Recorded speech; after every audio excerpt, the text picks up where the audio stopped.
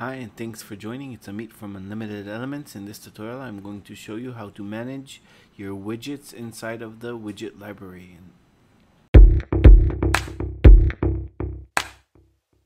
Inside of the widget library we can navigate into different categories of widgets, and each widget we have a couple of options for that.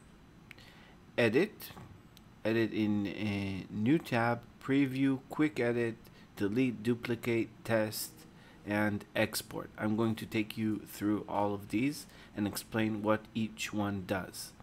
So edit and edit in new tab, what they do is they open the widget creator framework. If you're familiar with HTML and CSS, you can edit a couple of things here and change them around and add new attributes. This is for advanced users, and you don't need to use that if you don't know a bit of HTML and a bit of code. What else we can do is we can preview. So we click preview and we just want to see how this widget looks and how it behaves. That's what the preview button is for. Preview opens in a new tab, and once you finish previewing you can close that. Next thing is quick edit. That's just if we want to change the name. I do not suggest to change this name, but just the title.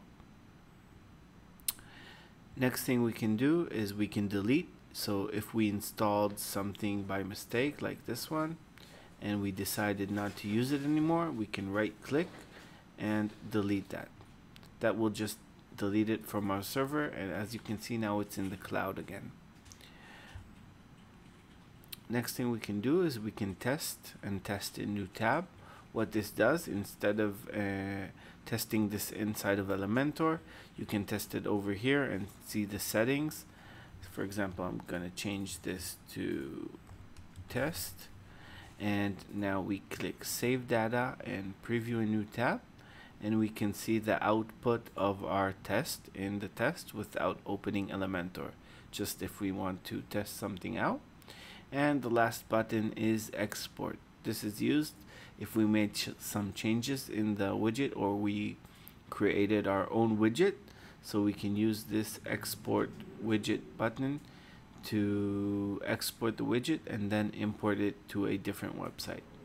I hope this tutorial was helpful. Thank you for joining, and see you next time.